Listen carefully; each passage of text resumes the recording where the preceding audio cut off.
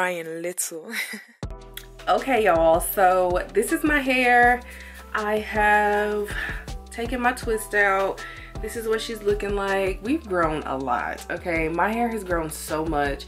I'll do a different video on my hair growth journey and what I use to get my hair to grow. But this is the pre-poo stage. I have taken my twist out and I'm just going to prep my hair for the wash. I've only had these twists in for about 2.5 weeks. So I don't put any product in my hair when I have in twists. This time I did on my scalp. So I'm actually gonna do a few things to my scalp before I actually shampoo it.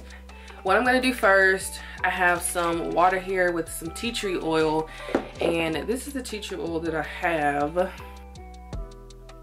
It is Australian tea tree oil. I'm going to spray this all over my hair just to wet it, and then after that I like to put in this oil mixture that I use.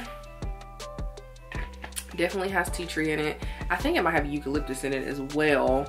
But what I like to, the different types of, I don't know exactly what's in here. It's definitely some tea tree and some eucalyptus essential oils. But I also like this Jamaican mango and lime black castor oil. They have a lot of different types, but the one that I have is rosemary. They have a tea tree one that I really wanted, but I think they were sold out. But you can just find that at your beauty supply store. I make different oil mixtures and I put it in my head before I shampoo, just to moisturize my hair and kind of like a condition before, like a, what is it called? A pre-poo, but it's called a co-wash. Yeah, so kind of like a co-wash before I go in and shampoo it. What I am gonna use to shampoo my hair is this APHOGEE. Love this stuff. This stuff I think really restored my hair. I don't know if you guys remember, but my hair was blonde. It's been bleached blonde for several times and for quite a while. By now, most of it should be cut off. But this has definitely restored my hair. So this is the shampoo for damaged hair. I got this from Sally's. It may have been $7.99, something like that. Not super expensive, but I definitely see a difference when I'm using APHOGEE products. And then as a part of my pre-poo, I'm gonna use Uncle Funky's Daughter. This is the BUILDUP, and it's the cleansing conditioner. So I'm gonna spray this all over my hair.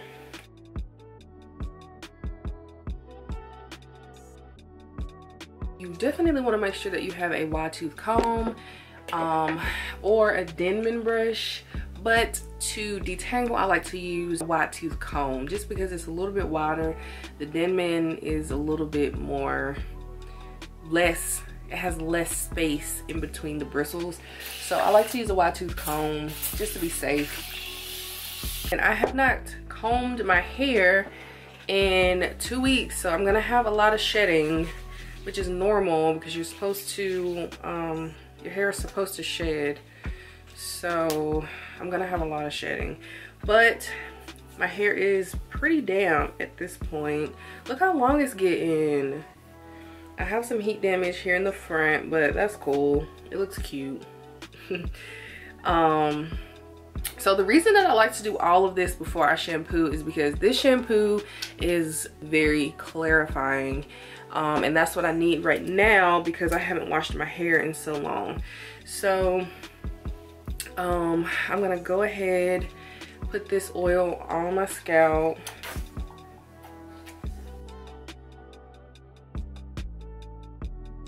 I love the eucalyptus and the tea tree because it feels so good on my scalp. I wish I had like peppermint. Maybe it's peppermint in here, I don't know.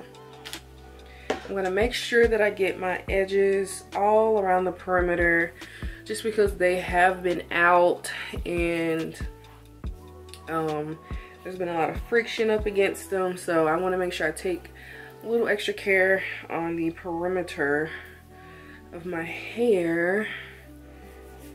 And then I'm gonna do a little scalp massage.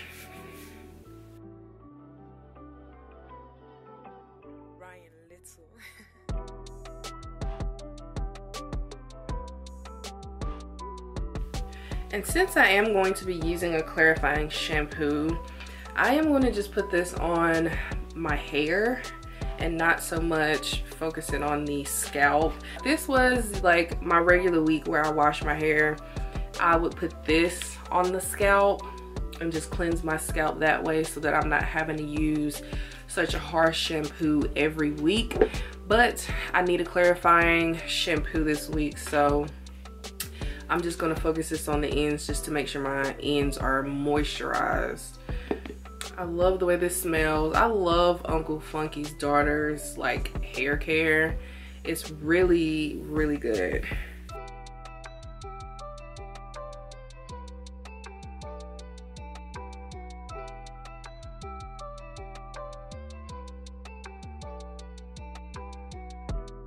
So now I'm actually gonna go through and just detangle a little bit with my fingers, and then once I feel like she's ready, I'm gonna go in with the wide tooth comb. I just wanna get all the shedding out before I get to the sink, and it's just hair all in the sink.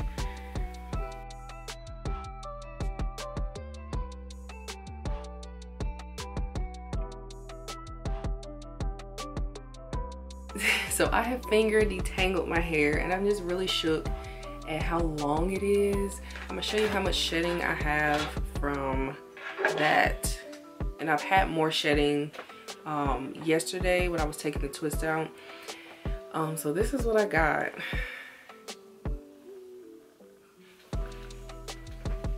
I don't know if that's a lot, or I guess that's pretty normal, I guess.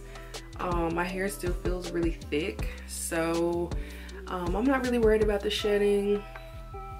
I am really shook though about how long my hair is. Like, look at the drop, which this drop honestly wouldn't be there if it wasn't for the heat damage. As you can see, my shrinkage is pretty real. So what I'm gonna do now is I'm gonna go ahead and rinse this out, and then I will come back to show you how I shampoo my hair. I don't put the shampoo on the actual hair, I put it on my scalp. So I'll come back and show you how I do that. I'm gonna go and rinse my hair now. So BRB. Okay, so I'm rinsed out. I'm gonna go ahead and put the shampoo in. And what I like to do, I wish that I had another one of these, but this is how I like to do it. I'm going to part my hair, put the shampoo on the scalp, and move on to the next section.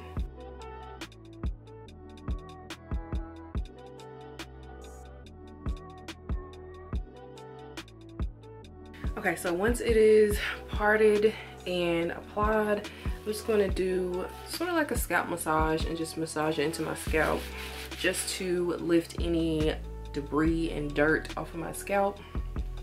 I do it this way because I don't necessarily want to strip the oils out of my hair, but naturally the shampoo is gonna get in my hair. But I wanted to focus most of it on my scalp because that's where the dirt is, that's the source. And scalp massages really help with hair growth. So I like to do as many scalp massages as possible throughout this routine because I like hair growth.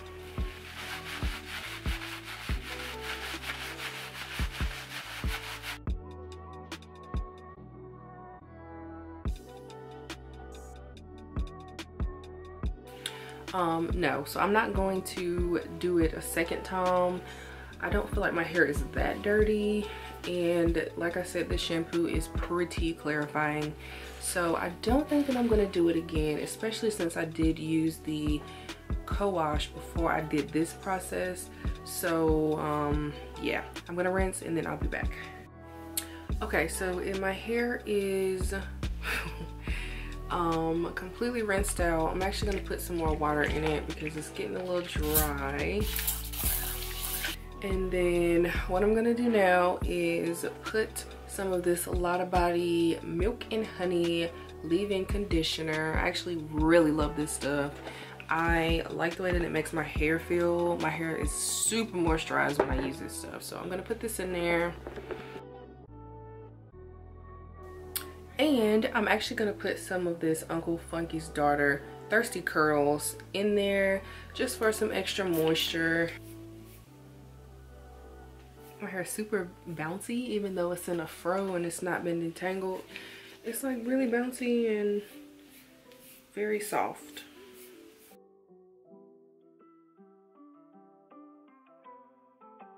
Ryan Little.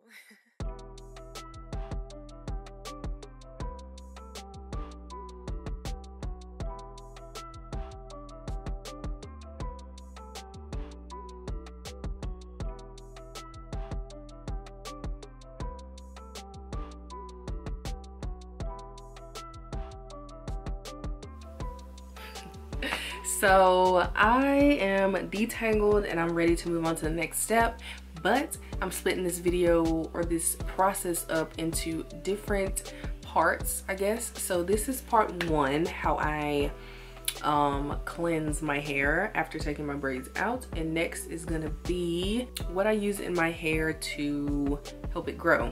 So that's gonna be an interesting video. Stay tuned. I hope you guys like this series that I'm gonna start doing. Yeah, I think it's gonna be a 3-part. So this one's gonna be the wash day, I guess. Next is gonna be what I do to treat my hair, I guess, to help it grow. And then third one is gonna be styling, what I use to style my hair. So yeah, I love you guys, and I hope you stay tuned for the part 2 of this series. And yeah, don't forget to like, comment, and subscribe to my channel. I love you guys, and I'll see you in my next video.